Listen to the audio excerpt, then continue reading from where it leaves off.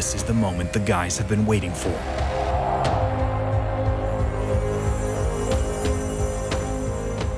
These sharks have most likely never seen a human.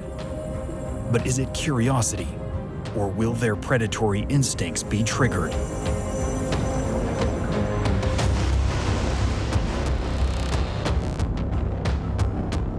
These are large sharks.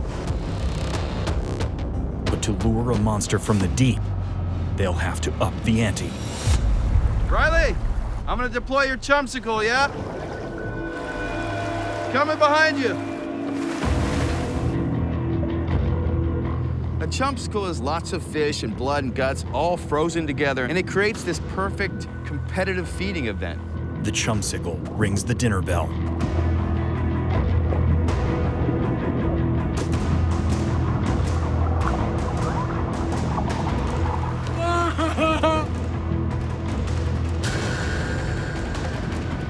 Multiple new sharks appear. These are even larger, ranging from 12 to 14 feet in length.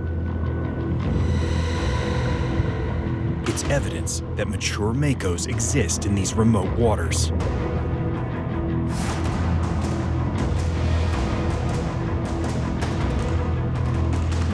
There's not much time to take it in. As the sharks gain confidence, they view Riley as a threat to their food.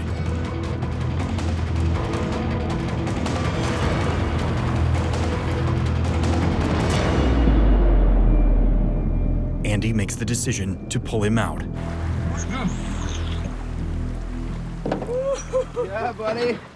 Dude, they were all over you. That very much felt like a human test tube. It was a human test tube. At the start, they were just jacked and coming at me at all angles. Once they kind of familiarized themselves with me being in their, hierarchy, albeit behind a safety barrier, they kind of chilled. But then when we put the food in, when they came up and connected with the meal, got some food and reward, they came straight at me every time. Pretty much telling you, this is our kill, this is our food. I was jealous, man. It looked awesome. It was unreal. That's something I'll never forget. While Riley and Andy did not see a massive 20-footer, they have hope these sharks still exist.